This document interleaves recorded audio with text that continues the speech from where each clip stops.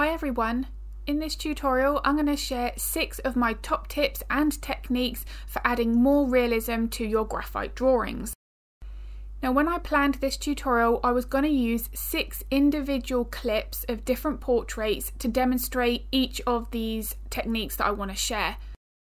However, as all of these 6 processes are very much dependent on the one before, I want to show this in a start to finish clip. So here we're going to be focusing on the ear of this French Bulldog puppy, and the first thing that is really important is starting off with an accurate outline. Now I personally don't like to have too many sketch lines early on because I feel like it can get a little bit confusing. I want to pick out the main structures, in this case of the inner ear and the outside shape. Once I know I've got that accurate, I can then freehand the rest of that in, and you're going to see that as we go through the rest of this tutorial. So the second element and one main technique that I use on every single one of my portraits is a good base foundation. Now here I am just using some graphite powder to apply my main lights and darks. This is purely a mapping in process. I'm not focusing on any kind of detail. I am using a paper blending stump here, and you can see that I'm varying how much of that graphite powder I'm applying. I'm not putting all of my darks in one area. I'm looking at that reference photo and studying exactly where the shadows and highlights are positioned. Now this is something that I talk a lot about in all of my tutorials. The lights and the darks and where they are not random. They follow the underlying bone and muscular structure.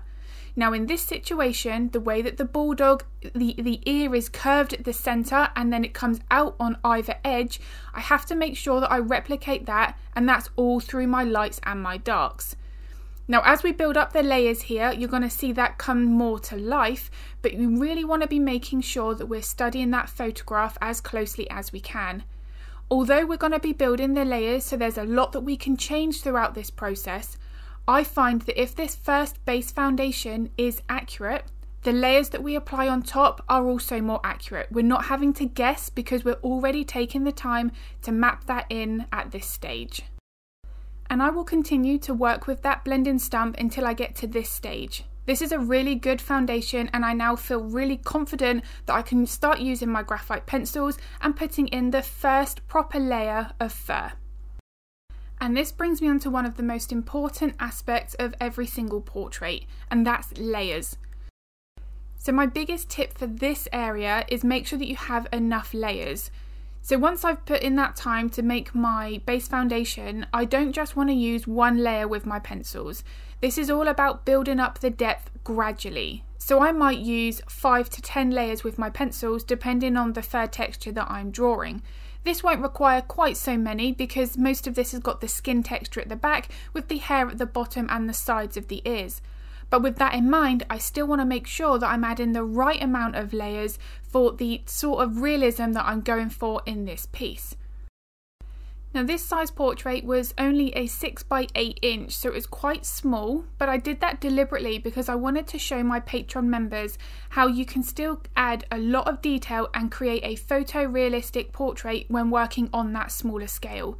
Now if you would like to see the full real-time from start to finish tutorial, it is available on my Patreon channel. You get the reference photo, line art and material list. It's a perfect one to draw along to, and it's got a voiceover while I'm working, so every single process is explained thoroughly in the moment. There is no parts that's sped up or cut out.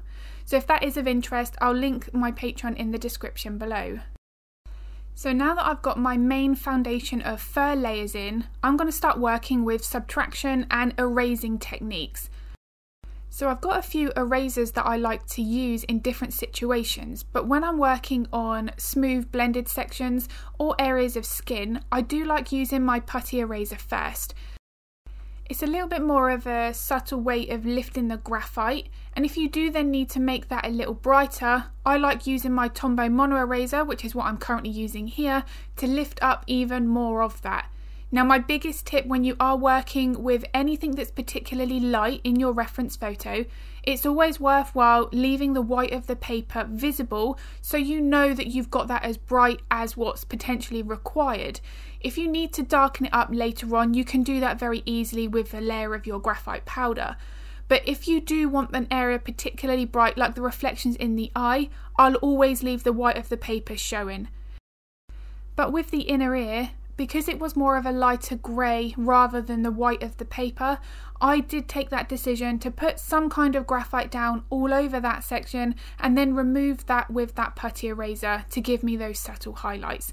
I do find that when I'm drawing ears, that's my go-to method. Now, if you do have an area of graphite that's being a little bit more stubborn to lift off and remove, then the use of a battery eraser can work really well. You can see here how much of that graphite it's removing. Now, when I do use this in this situation, I won't leave it like that because they do now look quite harsh. So you're then going to have to go back to your blending and softening techniques, which is what I'm using here with that smaller blending stump, to soften out those edges. Now, this brings me on to that technique, and softening and blending is something that I will do throughout my layers. A few moments ago you saw I was using a green handled paintbrush. Now, I was using that to soften out the layers of graphite underneath. Now, my biggest tip when you are working with any blending or softening tools is don't overblend. This is something that can happen very, very easily. We've taken the time to build up all of these layers, so we don't then want to make those disappear by putting too much pressure or over blending with these tools. And lastly, one of the most important things with any portrait with any medium is the importance of contrast. You can see here that I've got my darks really dark, but I've also got my highlights nice and bright. This here is what's going to make that subject look three-dimensional on our paper. So I really do pay attention to contrast from the very beginning all the way to my final details. It's something that we're always looking to improve with each layer that we add. So I really do hope that this video has been useful. If it was, I would really appreciate it if you could give it a like and a thumbs up, because it makes a huge difference to my channel. I upload 2 to 3 videos to YouTube every week, so if you'd like to get notified of that content, then hit the subscribe and the bell button. If you've got any art related questions, feel free to pop them in the comments below, because I'm more than happy to help if I can.